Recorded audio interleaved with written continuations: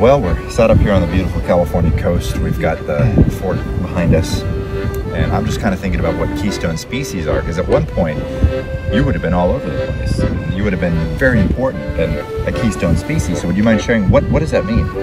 A Keystone Species is a plant or animal in which an entire ecosystem is dependent upon, and upon removal of a Keystone Species could cause an environmental collapse. Wow. So what were you doing that was so important to this environment? I was doing lots of maintenance on the kelp reefs out here and eating sea urchins and many other small crustaceans and controlling their populations as well. What's your favorite? Do you like purple or red urchins better? I love the purple ones. You know, I heard our friends down at Monterey Bay are going to talk to us about how to eat urchins. Oh, I too have friends down in Monterey. It's a lovely area this time of year. Do you want to share how you eat an urchin?